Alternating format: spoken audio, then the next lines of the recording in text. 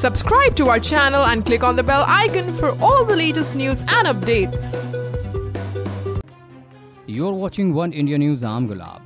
In cricketing terms, the correct expansion of DRS is Decision Review System.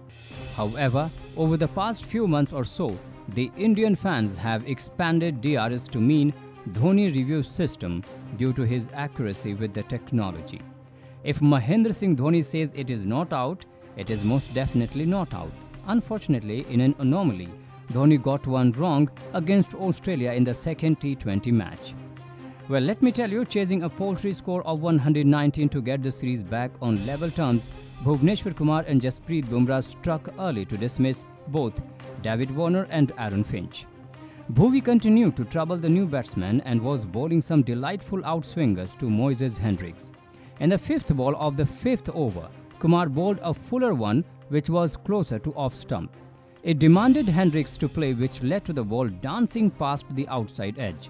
While a few of the Indians went up in appeal, most of them were unperturbed, including Dhoni.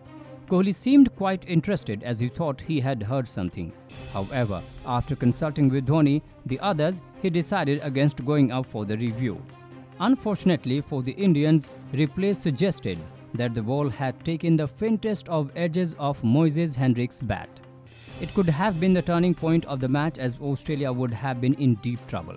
However, Henriques survived and, to add salt to the wound, started attacking the Indian bowlers and ended up scoring a half-century as well.